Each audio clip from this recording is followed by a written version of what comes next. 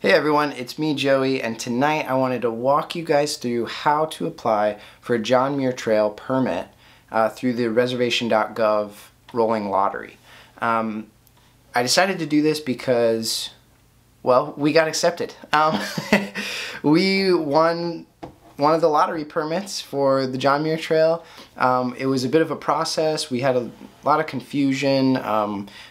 We applied for the wrong trailhead at one point and had to change our reservations. So we were looking around and we followed several blogs, which were helpful, but I figured I would just walk you through. I'm going to record my screen and show you exactly what to do so that you guys have a little bit of a better time knowing that you're doing it correctly, or at least, giving it a good try. And I wish you all luck, but let's start. I'm going to record my screen here and I will use that in the video so you can see exactly what I'm doing.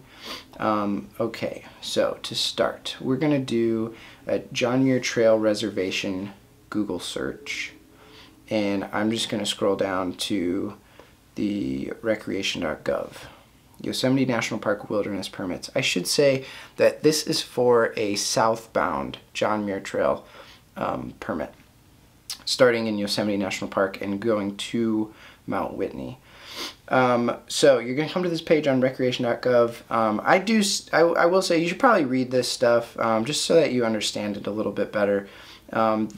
It's interesting because they do this 24 weeks in advance lottery. So whatever date you are looking to start, make sure you're applying 24 weeks in advance, because you're going to be given some dates within that range, and that will be your start date. So you'll need to know your start date, whatever you're comfortable with. The typical start dates are starting early in June, that's like an early start, or going all the way through August would be the kind of the later, well, no, I'm sorry, September would be the later, so trips. But click register on the right and you'll need to create an account. I'm going to create one here. Okay, so here we are. We made it to the recreation.gov lottery registration. It's showing you in the top left June 11th through June 17th lottery. So those would be the available start dates for this week's lottery application. You would fill in all of your contact information and then scroll down to these options, and you can add an alternate permit holder. This would be anybody that you're hiking with, if you wanted them to be able to have the permits as well. So if something were to happen and you couldn't go, they can hold the permit under their names. But once you get down here, we're going to start with one date, enter choice number 1, and this is the confusing and important part. So we're going to do a date range. First date available within will be the entire week, okay? And for the John Muir Trail southbound, starting here, you can only select Donahue Pass eligible trailheads. So Happy Isles is the traditional John Muir Trail. That's the trailhead you'd start at, going to past Little Yosemite Valley. And this says Donahue Pass eligible, meaning that you can go through Donahue Pass out of the park. That is a necessity for the John Muir Trail. First date available within this week, you would select all 7 days, and your group size would be however many people are coming with you. The only other choice, which we'll do exactly the same, but we're going to come down here to Lyle Canyon, Donahue Pass eligible. That would be the only other choice. Now, Lyle Canyon is a little bit further into the park. You would miss Half Dome. This would not include Half Dome eligible itinerary. So it's the less popular option, but you're more likely to get it. And this is the one that we got. So we're gonna continue trying to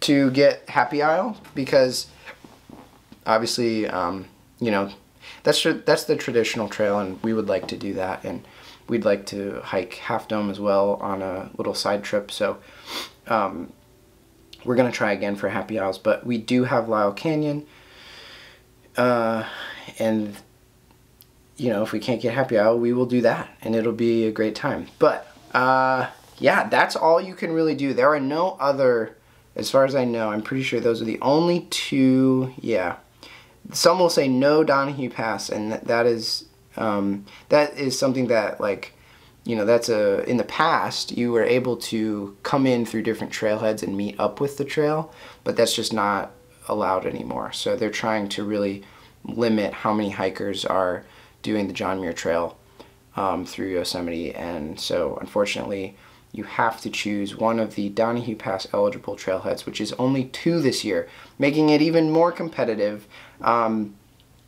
Your best chance is to select the date range of the entire week that this lottery is for, and hope that one of those dates will be selected for you in that lottery. One other thing you could do, just to allow yourself the opportunity to maybe pick up a permit, is you could put in one of these other ones.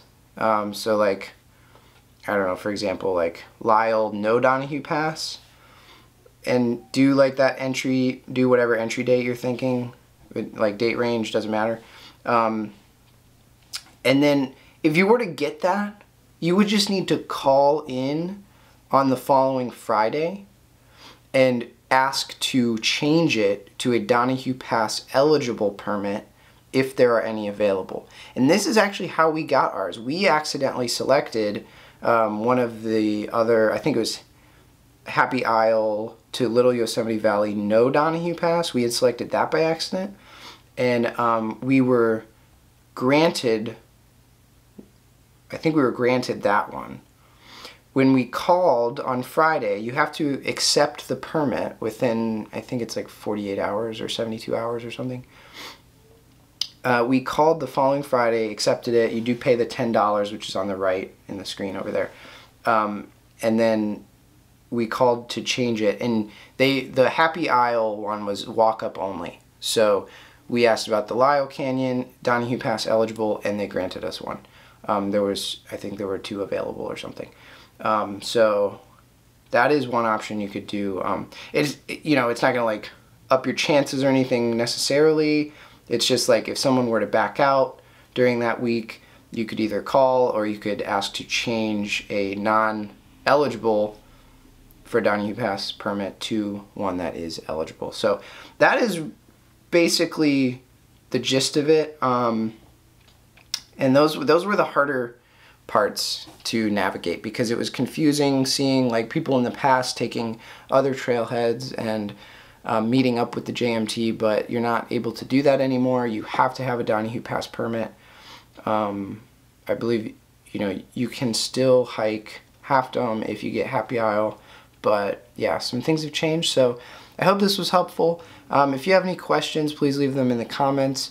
If there's anything that I noticed that I missed, I'll try to describe it in the video or the description. And good luck. I hope to see some of you out on the JMT in 2023. So, yeah.